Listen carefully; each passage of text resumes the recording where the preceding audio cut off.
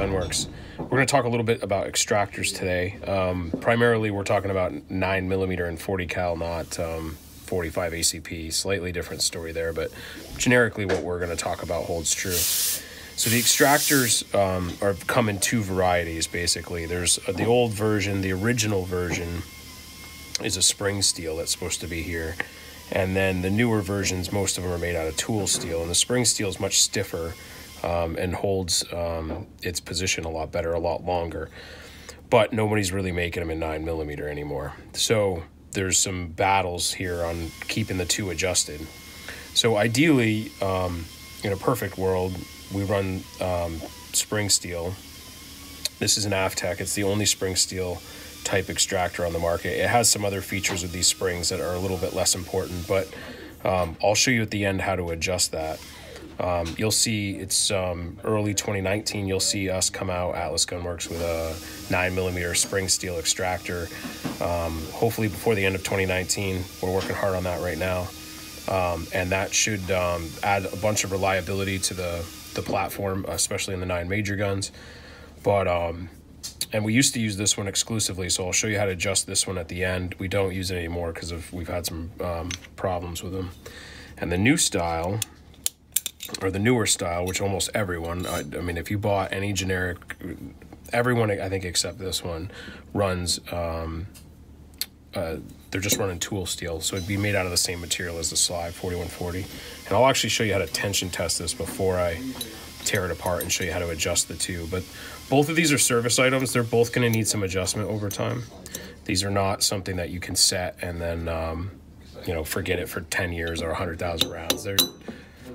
Remember that this part, when it sits in here, is moving, right? So the case is coming up underneath that, and that's flexing out every time.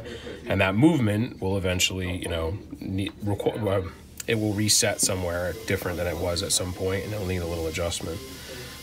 So the extractor tension test, which we've got some other videos on, but this one's super important. So anytime I tear down a 1911, I'm going to do a quick extractor tension test. Take a round, preferably one that's not super beat up. We don't have many of those around here, but we're going to slide it like it's coming out of the mag from underneath the breech face. So I'm going to come up underneath, flat, and then slide it up. I'm going to hold it directly in the center, you know, where it's going to be lined up with the firing pin hole. So that's where it's going to get, you know, when it held. So remember, this case is going to go in the gun. It's got the barrel's going to come, it's going to come up into the barrel, be fired, and then we need the extractor to yank the case out. So the extractors have a little hook on them, and they're going to pull on the case. The tension left and right here needs to be correct, and there's a window where it operates. If you're too tight, when the case comes up like this from the mag, it'll pinch it like that, and you'll actually see what'll happen is it'll pinch like this, and you'll see the bullet kind of tip up and stovepipe up into the, usually right up into the top of the barrel. So that's too tight. If it's too loose, you'll slide this up here on the test, and it'll fall right out. So the test matters a little bit which extractor style I have. On the older ones, I need a little bit less tension than on the new ones. So on the new ones, I want to put it on the breech face just like I have it, and I'm going to shake super hard. And if after 6 or 7 hard shakes it comes off, that's okay. If it comes off before that, we probably need to add a little tension. When we're doing it with the old style, we probably are good if it stays on for 4 or 5 shakes, let's say. That's not super accurate, you know, the different shakes, but it gives you an idea. If you slide this case up here and it falls right out, then we know that we have almost zero extractor tension. That's a problem. So remember that with both of these, it's a moving target, right? As you shoot this gun, if you shoot a high pressure round or, you know, as debris builds up in this tunnel, it's going to affect how these move. So they do require adjustment over time. It's a serviceable part, we'll say that.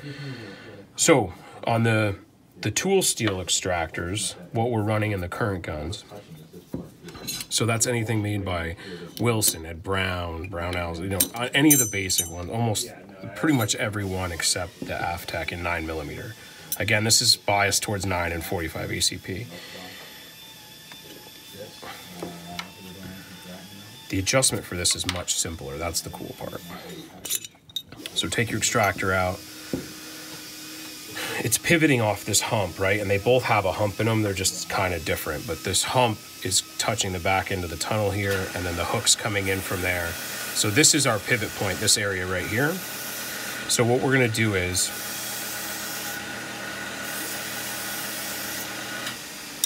we're going to use this part of the slide right here. Try to hold this so you can see. Right in here. This is going to be my leverage spot, and I'm just going to bend it with my fingers against that. It's pretty easy to do. So I'm going to stick, so the hump is the pivot point, so I need to bend off the hump, right? Call it a hump, I'm sure there's a technical name for that. So I put it into about that, to that spot. The hump's kind of right here. And then if I want to add tension, I'm going to have it oriented the way it would normally go in, and I'm going to pull it towards me.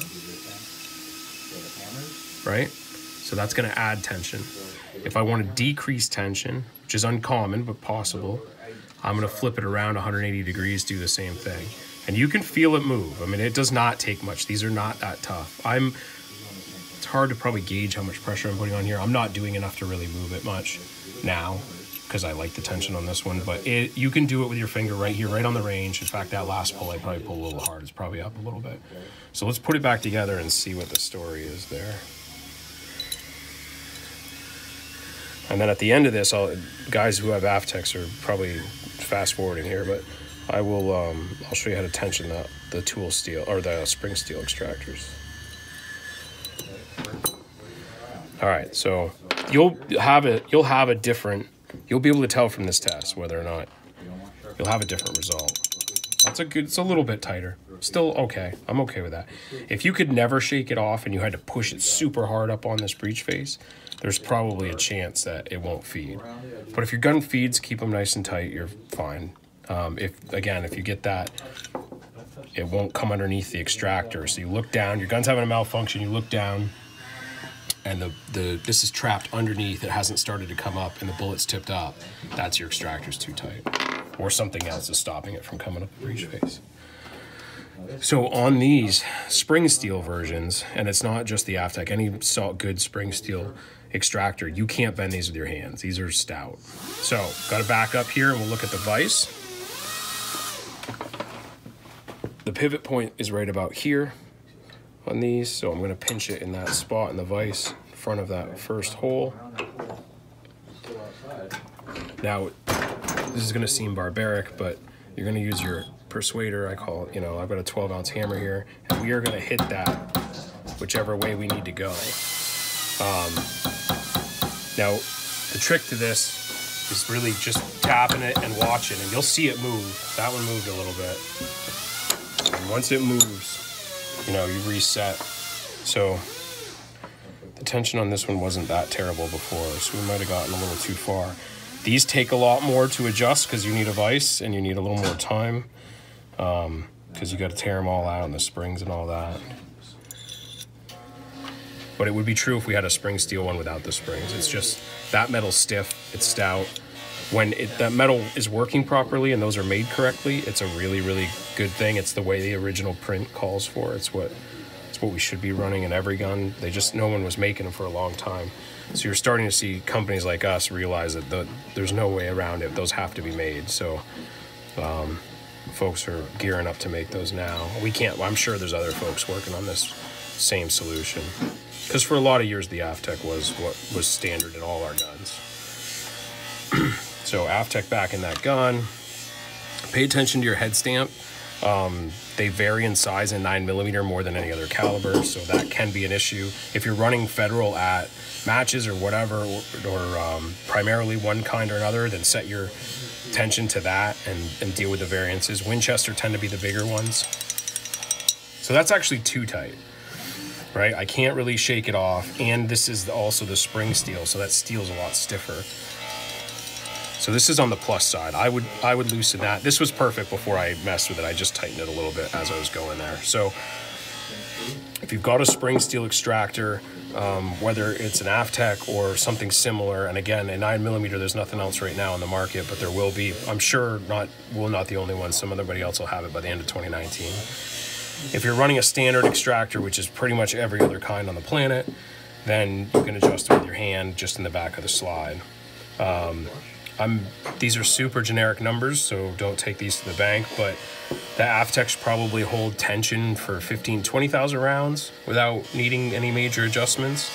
The spring steel ones, it's probably 5 to 10,000, and they're wanting. Tool steel. Yep, Kat's here doing all the hard work with the camera.